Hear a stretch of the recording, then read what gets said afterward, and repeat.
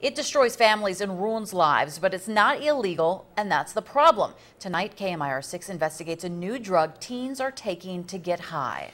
The DEA can't keep up with all the new synthetic drugs on the market. This one's called AMPT. It's supposed to be a ladybug attractant, but its users describe the drug as over-the-counter crack cocaine. And though it started out on the East Coast, investigative reporter Rob Cobell uncovers it's now spreading across the country. K2, Purple Magic, Spice, Ivory Wave. Different names, different shapes and sizes, all designed to do one thing, and that's get you high.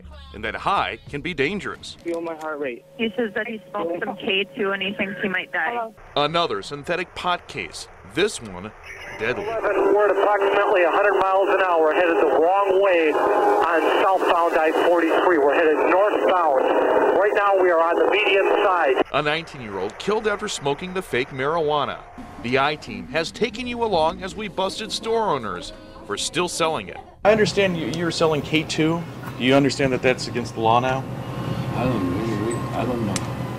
Do you know it's against the law, K2?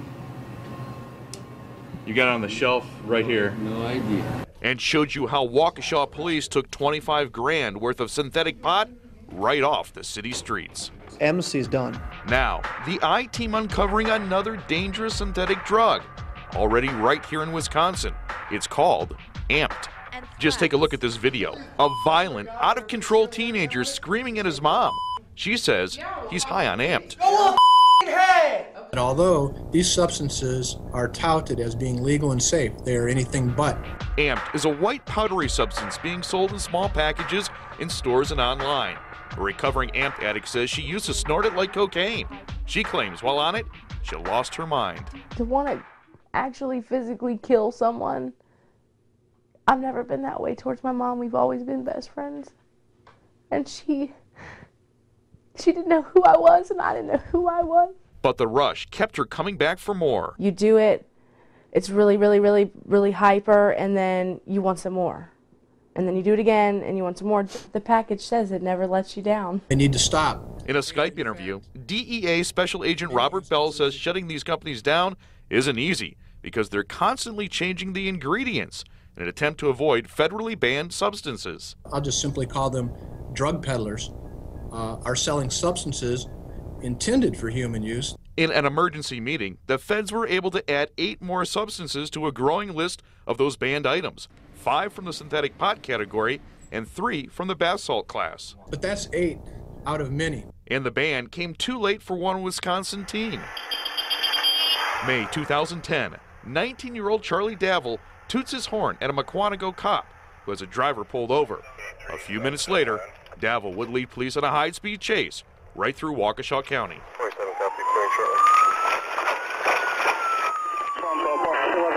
Wrong way. He almost hit my squad. He's headed down the on-ramp.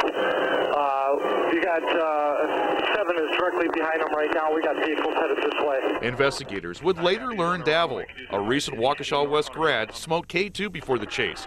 A chase that turned deadly. We have an accident. Vehicle struck AM towing. Vehicle struck the AM towing. Detective Steve Peterson is with the Waukesha County Sheriff's Department. He is no stranger to these drugs. Personally, I think anything that you could ingest that's not prescribed by a professional, being a physician, that has some altering effect on the mind is very dangerous. And those dangers, never more apparent than in this deadly crash. This twisted metal, fake pot, fake cocaine, still being sold with real consequences. We spoke to local police about the presence of AMPT in the Coachella Valley, and the good news is that it is not a problem here.